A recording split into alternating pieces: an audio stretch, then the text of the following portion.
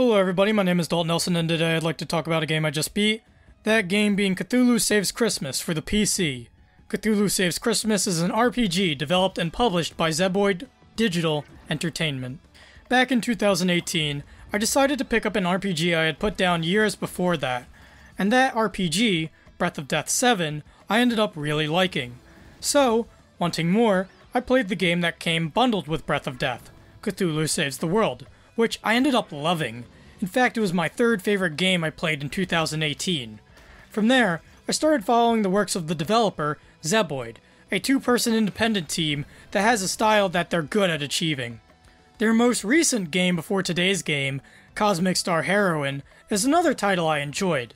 It saw Zeboyd evolve their style and mechanics into something completely new for them. And while I don't think it's perfect, it's certainly worth playing. Which brings us to Cthulhu Saves Christmas, Zeboyd's most recent work released last month. A follow-up prequel to my favorite game of theirs, I was pretty excited to join Cthulhu and friends again, in another game. And, well, disappointingly, I think Christmas is the weakest Zeboyd title I've played thus far, and there's a few things that contributes to this. Let's start at the story. Cthulhu wakes up on Christmas Eve with a present from Santa on his table. Cthulhu opens the present to find a dark mist that steals his powers away. Angry, Cthulhu swears revenge on Santa and travels to the surface world to find him. As the story goes on, you find out that Santa has been kidnapped by a league of evil Christmas figures. This is where the story for me starts to feel unfocused and repetitive. In classic Zeboyd fashion, the characters of the story acknowledge their video game existence, and thus, acknowledge that they'll have to be each League member to find out more of where Santa is being held. This would be fine, but I don't think Zeboyd does anything meaningful or funny with this. Each new section of the game feels like you're going through the motions and gets less and less fresh. Every setting feels like it's laid out the same way, and each boss of the area, while sporting some great designs, don't offer too much diversity in how you deal with them. Zeboyd tries to break up the RPG dungeon crawling in the game by putting in these relationship building segments in between dungeons, where you're given multiple locations you can go into in this Christmas village. Once you pick a place, Cthulhu will go to said location, and there will be a mini-story that will play out, showcasing Zeboyd's trademark writing. When the story segment is over, you'll be rewarded with a new piece of gear for your party. Real quick, you get a lot of equipable gear in the game, so much that it can be a pain to sift through it all and find the best stuff. I wish Zeboyd implemented a sorting feature so I could see what I got recently, what stats are the highest, etc, etc. This relationship building is much like the hub ship segments from Cosmic Star Heroine, but I think improved slightly. I like the segmented stories and overall streamlined approach. The only thing I wish Zeboyd had included with this mechanic is a way for the player to tell how often they visited a location, as well as a quick blurb on what took place before on their last visit. This way, the player can have more of an investment and grasp with the numerous options at their disposal. Speaking of relationships, normally each Zeboyd title features an ensemble of colorful and wacky characters, but here in Christmas, they actually try their hand at a more traditional, rigid, 4-character party system. I think Zeboyd's ability to make memorable party characters still succeeds here, with characters like the goody-goody Crystal, the chicken-loving Baba, the candy-crazed Belsnickel, and the evil Cthulhu, all of which are in top form here, and bounce off each other fairly well with some good writing. Although one aspect of Zeboyd's writing that I feel didn't quite reach the mark was their humor. It's mostly the same fourth-wall-breaking humor I've come to expect from Zeboyd, but for some reason a lot of it fell flat for me.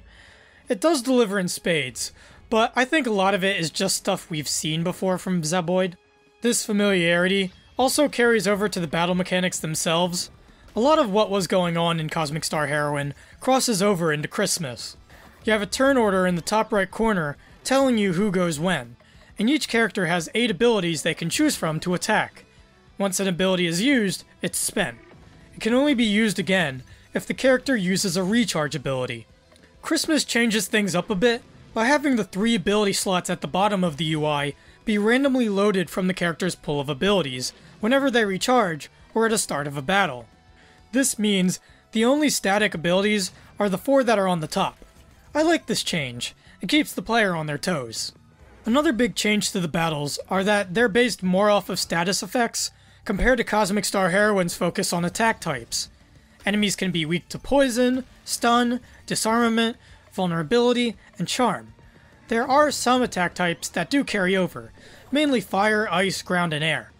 Insanity also makes a comeback, with the added functionality of swapping the enemy's primary weaknesses. I didn't quite get how Baba's chicken meter worked. The character Baba has a percentage under her health, telling the player how much chicken value she has. I honestly don't know or never really figured out what having more chicken does. Couldn't figure out how exactly it helped me. But overall, I feel these changes greatly improve the combat, making for some more engaging and balanced gameplay. In fact, these mechanics make for what I thought to be Zeboyd's most challenging game yet. But that doesn't mean Zeboyd doesn't throw you a bone when you need it. If all of your characters die in combat, Zeboyd gives you the option to start the whole battle over again, so that you can employ different tactics in your fight. Outside of combat, there is now a bar that tells you when a fight is about to initiate. Zeboyd also put a battle limit in each dungeon, where, if you exhaust it, nothing else will come after you, and you'll get an experience bonus for clearing the entire area. Speaking of the areas outside of combat, the sprite work for this game is absolutely beautiful. Everything is so detailed and lovingly drawn, it's impressive. The only thing in terms of looks that I wish was handled differently is the enemy designs. A lot of them look like they would come right out of Cosmic Star Heroine, with the sci-fi fantasy influences they have. It's a Christmas game, so I wish they were more Christmas themed. The same goes for the soundtrack. A lot of the music is very epic and layered, but it sounds like it would come out of any RPG. I wish there was more Christmas-themed instrumentation and compositions thrown into the mix here. And that does it for all I have to say about this game at the moment. I like the game overall, but was disappointed nonetheless with what was delivered. So I'm going to give Cthulhu Saves Christmas a final score of a 6 out of 10. I'd like to reiterate that my disappointment is personal. I have seen others praise this game higher than I have. So, if this looks like something you may enjoy, definitely consider picking this up. That concludes my review of Cthulhu Saves Christmas. If you like my reviews, you can like, comment, or subscribe. I also have social media links down in the description below, as well as a link to my portfolio, and a link to my Backloggd profile. And with that out of the way, please make sure to have a great day.